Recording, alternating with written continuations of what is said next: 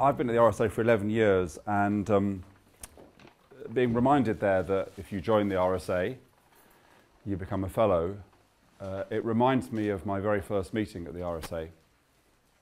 And I had come from working in Downing Street.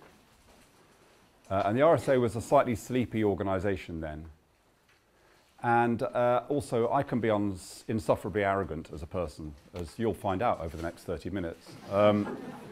So I went into the first meeting of the staff and thinking the organisation was a bit sleepy and thinking that I was cleverer than everybody. I said that one of the reforms I wanted to instigate straight away was that I thought that the fact that when people joined the RSA they became a fellow was sexist, and that it was more egalitarian and inclusive if we were to say that if you joined the RSA you became a member.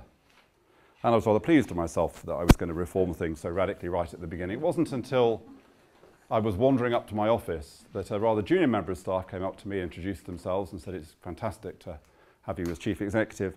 We loved your idea. There's just one small worry that we have." And I said, "What's that?" And she said, "Are you absolutely sure that people are going to want the letters MRSA after their name?" So really it's been a kind of 11-year recovery process from having made a complete idiot of myself at the very first meeting.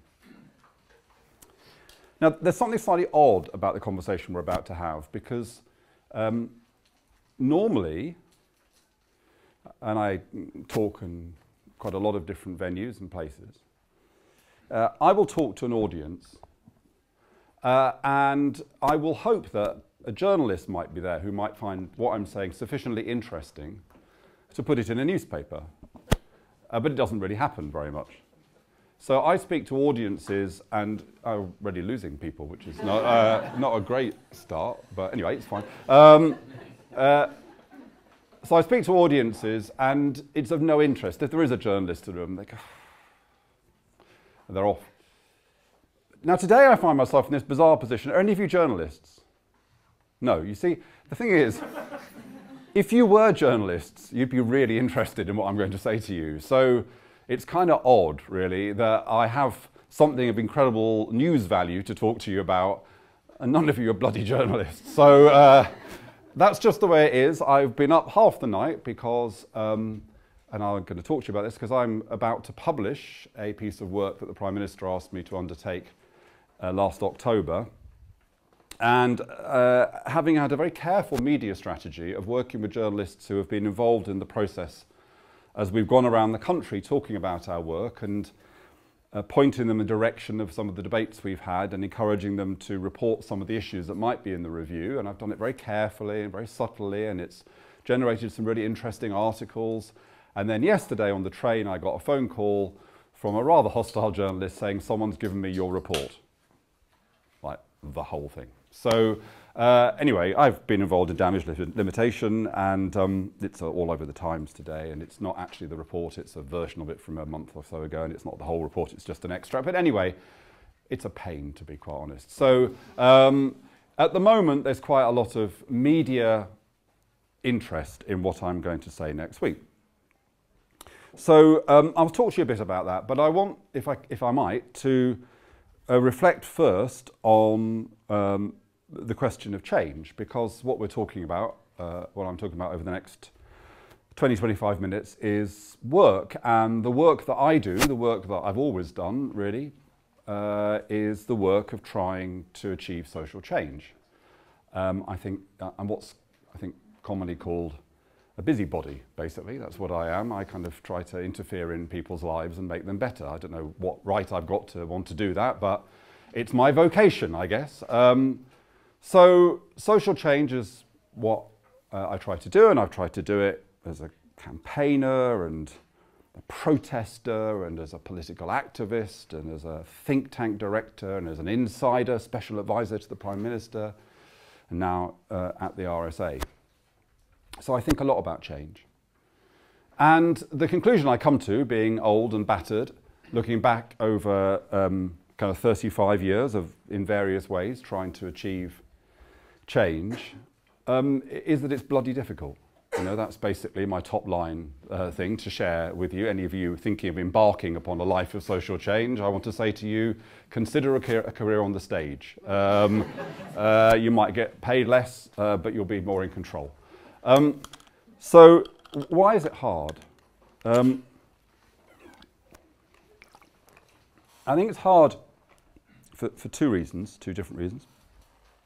Firstly, and you'll recognise this, I'm sure, it's hard because of the work of getting the balance right between articulating and building a different world and achieving change in the world in which we actually live. Right? So that's the kind of idealism, visionary work of change, and then the grinding, tough, building alliances, winning support, developing policies side of it. The visionary stuff, the technocratic stuff. And getting that balance right is incredibly difficult, but yet you have to try to put these things together. To be realists, we must first be visionaries, in my view. So that's the first reason it's difficult, and you can see people and hear people, and they're inspiring, and they have a fantastic vision, but you do quietly think to yourself, that's great, talking to us, because we all agree with you, but how on earth is that ever going to change anything? And then you hear other people who seem to know all the data, and they're very technocratic, and they know how to get things in newspapers, but it's all a bit dry. It doesn't really seem to be shifting anything. It doesn't seem to be of the scale of change that we need in a context like this when we're talking about the need for fundamental shifts in people's values and the way in which they live. So that's the first reason it's difficult. The second reason it's difficult is because generally speaking, when we try to do it, we fail.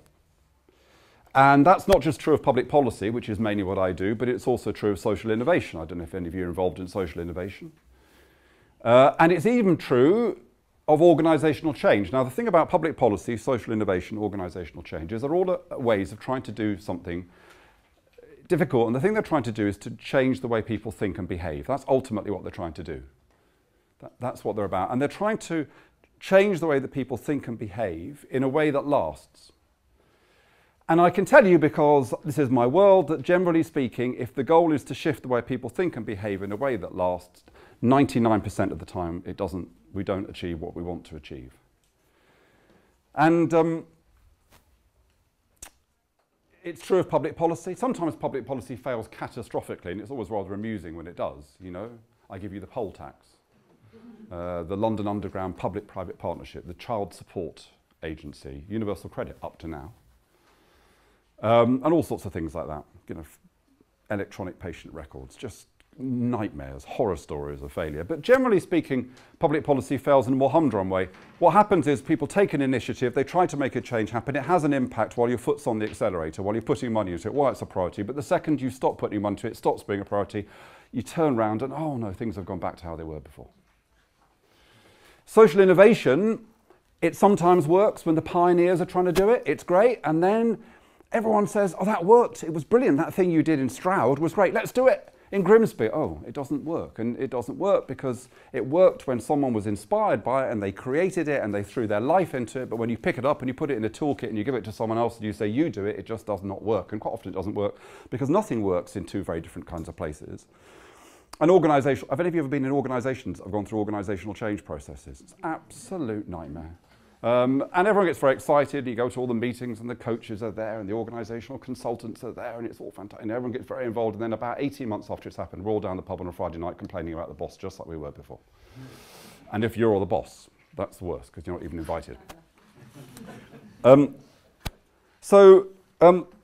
Why is there that level of failure? I've thought about it deeply, and in the end, I think there are two reasons why things fail. And I'm going to come back to talk about work in 1 minute, I promise you. But there are two reasons why things fail, overwhelmingly.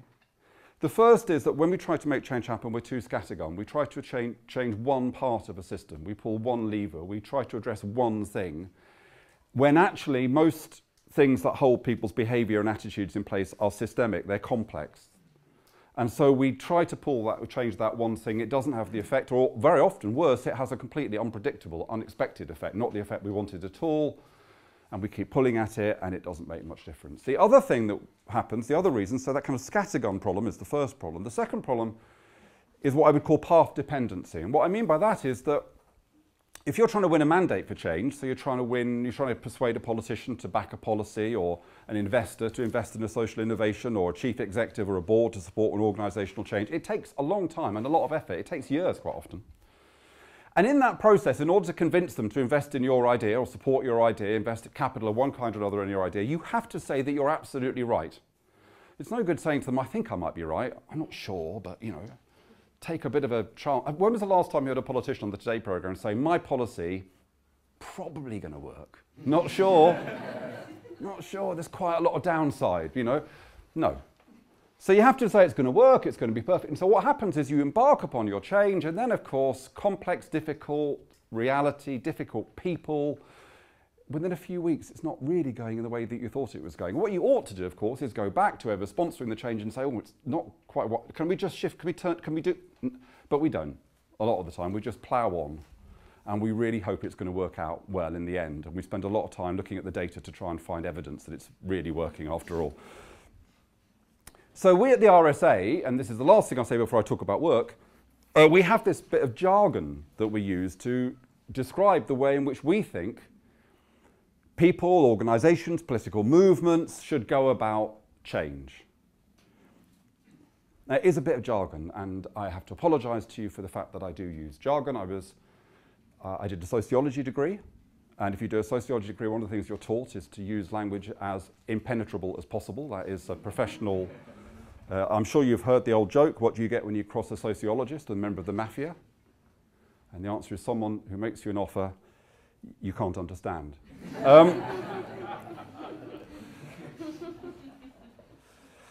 So what we say at the RSA is we say the way to think about change is to think like a system and act like an entrepreneur.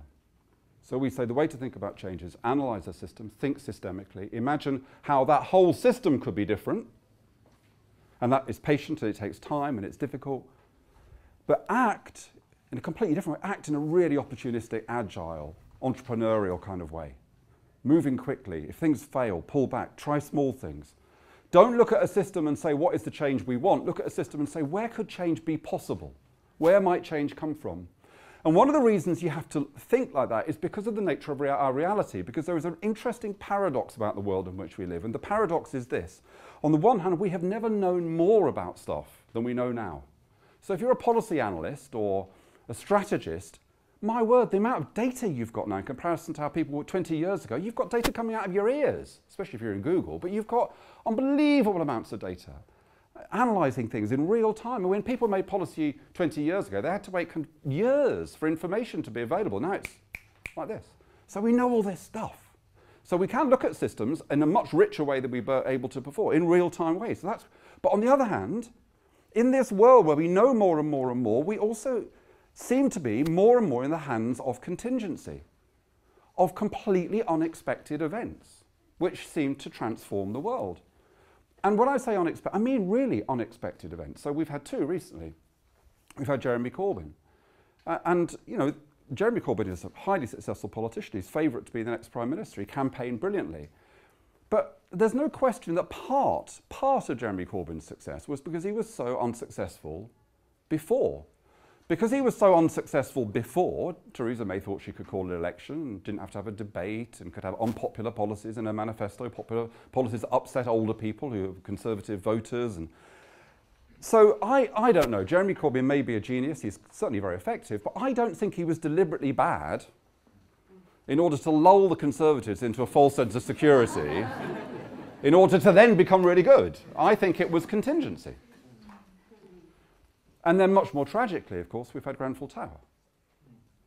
And the point about these things, Corbyn, Grenfell Tower, is that nothing will be the same again. This is a moment of social transition. We will never be able to talk about politics in Britain for the next 100 years without talking about Jeremy Corbyn in the campaign, regardless even if he becomes Prime Minister. That will be a key moment.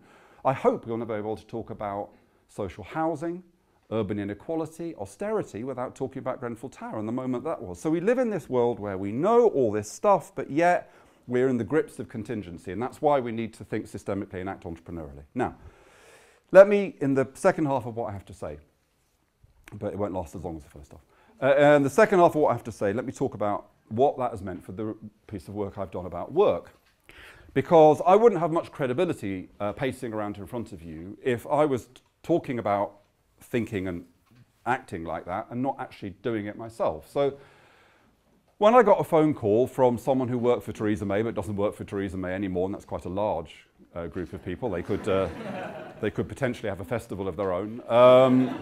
I'm not sure I'd go, but anyway, when the person who worked for Theresa May doesn't work for anymore contacted me and said the Prime Minister would like you to undertake this review, I was excited because if you do public policy, being asked by a Prime Minister, any Prime Minister, to do a piece of work about something that matters, and in my case it was work, is exciting. But I also knew something else, which is this. I don't know how many of you have been around Westminster, but if you've been around Westminster, there's a graveyard. It's hidden away. I never actually found it myself, but I know it's there, and it's the graveyard of independent commissions, which have, you know, all over, undertaken by people much cleverer than me, with much more secretarial support than I've had, much more research, brilliant pieces of work, now buried on unmarked graves, and nobody can even remember them. The Tomlinson Review of Post-16 Education, the Lyons Review of Local Government Finance, they're just two of the biggest ones I can remember. But like, and I didn't want that to happen to me. So, armed with what I've said to you about change, and thinking that I don't want my review to be buried in that on one of those unmarked graves, I thought hard about this, and so what I've done is this, and you will find out at the beginning of next week. I can't even tell you exactly what day in case it changes, but it will be early next week. You'll find out to a certain extent whether I've succeeded. So that's quite unusual, isn't it, to have a speaker who says something and you'll know within 3 days whether they were talking nonsense or not, you know. So I was kind of asked to look particularly at gig work. So that was what the media thought I was being asked to do, to look at Uber, Deliveroo, things like that. How do we respond to these new business models? But I decided very early on that thinking about vision and practicality, thinking about system and being opportunistic, that I had to do it differently. So what I did very early on in the process was I said, no, this review isn't really about gig work. That's part of what we're looking at. It's actually about a much broader issue, and the broader issue is the quality of work in our country. And so I kind of redefined my remit and said it's about good work. And I started to make an argument, which is that actually as a country, we're pretty good at creating jobs. If we had the same rate of employment as Italy, we'd have 6 million fewer people working in this country. So we're pretty good at creating jobs, and we're pretty good at creating flexible jobs. And most people who work flexibly want to work flexibly. So quantity, we're not bad. You know, we've got lots of problems in our economy, but creating work isn't really one of them. The problem is the quality of that work. And what I started to argue was that we need to say that the quality of work that people do matters as much as the quantity of work that we generate. And I argued that for a number of reasons. I argued it firstly because there will, for the foreseeable future, be people in this country who work and don't get paid a lot. They find it hard to make ends meet. And it seems to me that our social contract to those people should be that if we can't guarantee you that when you work, you will have a decent standard of living, we should at least be able to say to you that you will have dignity at work and that you will be able to have the opportunity to progress at work, to move on to a better job across your career. Secondly, good work matters because it's important to our health and well-being. Bad work, exploitative work, controlling work, insecure work is bad for our health and well-being, and that means that's bad not just for individuals, but it has knock-on effects for wider society. Thirdly, bad work is bad for productivity, which is something that is bad about the British economy. Now, for those of you who are very kind of environmentally minded, you might say, well, productivity is a bit of a dodgy concept, so I'm not even sure about economic growth. But the fact of the matter is you want a productive economy, even if you don't want a growing economy, because a productive economy will create the possibility of more leisure.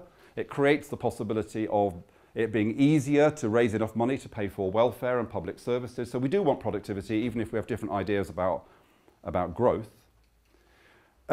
Fourthly, we should want good work because we say this about citizens, about you in civil society. We say we want citizens who are active and engaged and who vote and who speak out and, to coin a phrase you might remember, take back control. But yet we still have an attitude which is that stops at the door of the factory and the door of the office. And when you're in work, it's like private government. You are told what to do by people who aren't elected. And we ought, in my view, if we have that view of active, responsible, trusted citizenship, we should want that same view in the workplace. And then finally, the robots are coming. Now, I don't subscribe to the kind of more outlandish ideas that in 15 years you'll all be replaced by an algorithm. No, I'll be an algorithm, you'll be an algorithm, and there'll just be an algorithm. I don't really believe that. I think that what will happen is that tasks will change, the labour market will change, new business models will emerge. Remember, 15 years ago, 10 years ago, everyone said the music industry was dead because of online streaming. It turned out what happened was that a lot more people listened to music a lot more of the time, and that live music massively grew. So we've no idea what's going to happen really. But there is certainly going to be a lot of change, and robotics and AI, machine learning are going to be part of that. And it's really important, it seems to me, when we think about technological change, that we do that with good work in mind, that the goal of using machines is to take the bad bits of work, the drudgery, the danger out of work, and leave us with the stuff we want to do, which is the creative stuff, the caring stuff, the emotion, the stuff that is about human connection. So I've made the argument. I made the argument for good work, and I've taken that argument around the country. So at the beginning of next week, what you'll see when my review is published is this. Are there still no journalists in the room? That's good. You'll all be on Twitter, of course. But what you'll see is a report that's got 3 levels to it. You'll see a report that has, as I was asked to do, some specific recommendations about work, and particularly about people at the bottom end of the labour market. So there'll be specific recommendations about protecting people from exploitation, about being clearer about when people are self-employed or employed, and about how it is we enforce people's rights. So there'll be all that stuff, concrete material stuff that I hope the government will implement as soon as they can, although it won't be easy because of Brexit.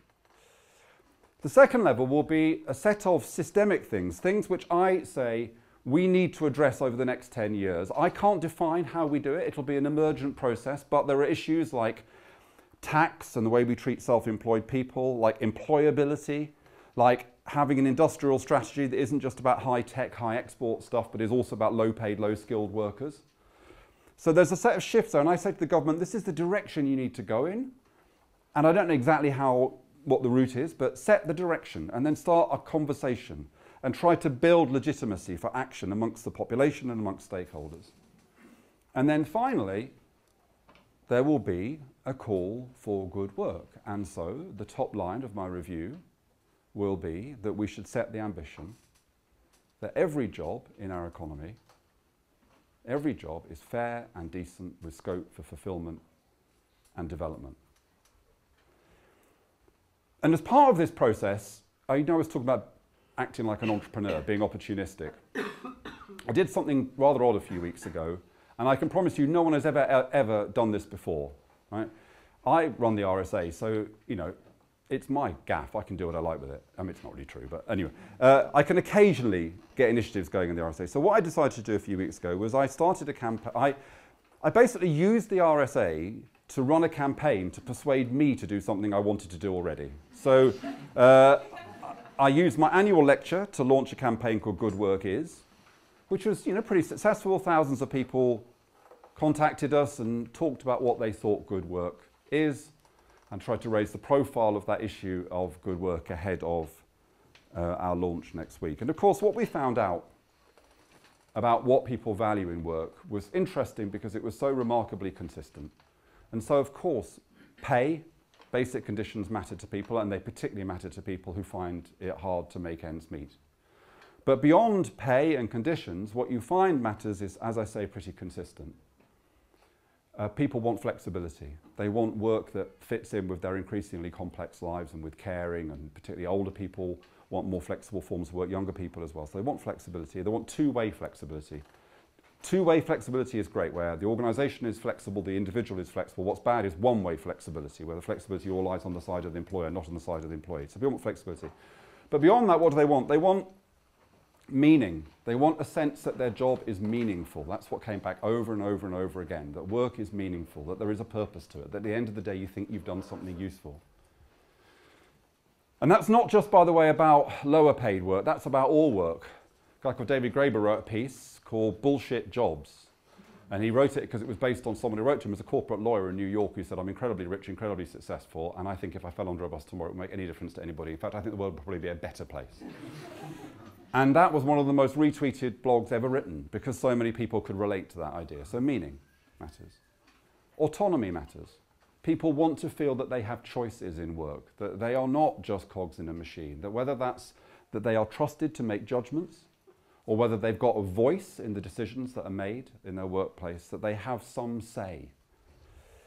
And then mastery, if that's not a sexist term, but you know what I mean by it, that sense that I'm doing a job and getting better at it, that I am learning something, that I have a sense of pride in the thing that I'm doing, and that I am putting myself in a position where I could do something else beyond that. I could do another job, a different job. I'm learning something, I'm developing myself. And then teamwork is also very important to people. People feel that to be part of a team really matters, and actually don't underestimate that. You know, if you look at, for example, what we know about soldiers who show incredible bravery in war, and you ask them why they did it, they will maybe talk about the nation and they'll talk about the war, but they'll overwhelmingly talk about the fact that they did it because of the group of soldiers, the team that they are part of and the loyalty they had. So to finish, I'd say this, that I hope the review that I've done will make a difference. I hope that some of the very kind of technical, specific, nitty-gritty things that I'll recommend will make a difference. I hope that I will have created a debate about the things that we need to change, those kind of systemic things we need to change if we're going to have a good work economy. But most of all, I hope this. I hope that I will introduce into our mind, into our bloodstream, into our political discourse, the idea that there is no reason why any job, every job, can't be a job which gives people those things which you know give them that satisfaction. That there is no reason why we can't have an economy of good work. I believe it's possible, and whatever else happens when we launch next week, the thing I will judge myself on and the thing you can judge me on is whether or not after we've published that conversation about good work grows in our society. Thank you.